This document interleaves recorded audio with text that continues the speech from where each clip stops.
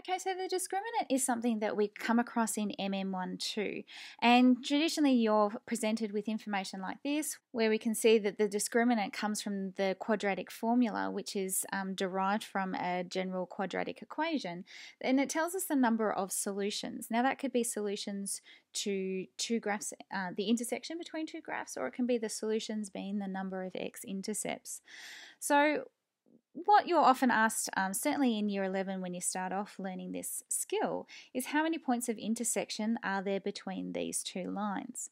Well, in Year 12 we tend to ramp that up a bit, although I must admit probably in Year 11 you've seen questions like this as well, where instead of asking you just how many solutions are there or how many points of intersection are there, is we replace one of the coefficients with an unknown, and then you're asked to solve for that unknown. So you've been told here for what values of k will these two equations or these two graphs have no points of intersection.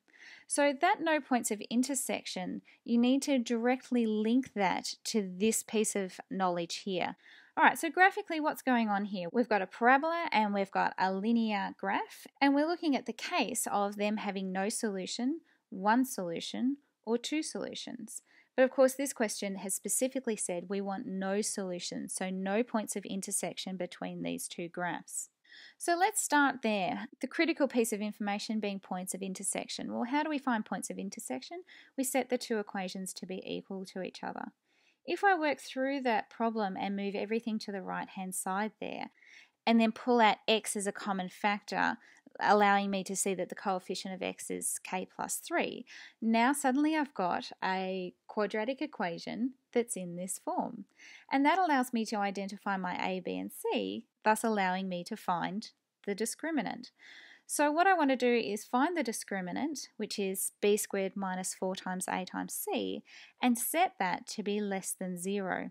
Now, if you saw one of my earlier videos, you would know that when we're solving inequations, or in particular quadratic inequations, we must be doing this graphically. Now, this is a different graph to this one up here. What we're dealing with is this quadratic that has moved 3 units to the left and 36 units down. But what we're really interested in is the x-intercepts, or in this case it'll be the k-intercepts.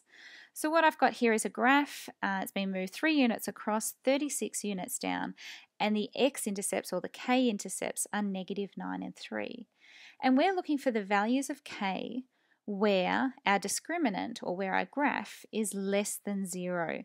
So I'm looking at the numbers that are between negative 9 and 3. Now questions like this are pretty typical in MM34 and often appear on the exam.